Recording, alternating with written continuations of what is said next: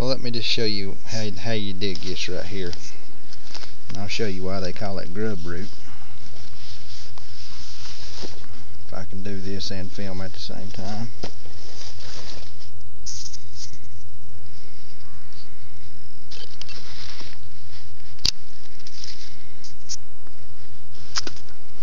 Just take and rake this back here.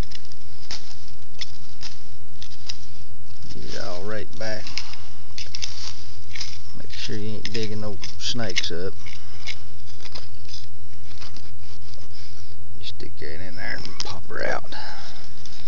Go all the way around it till you get the ground free.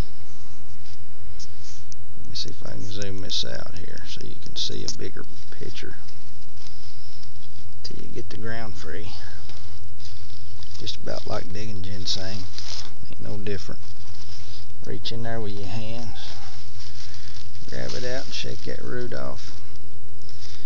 If you look real close, it kind of looks like a grub worm. That's why they call it grub root.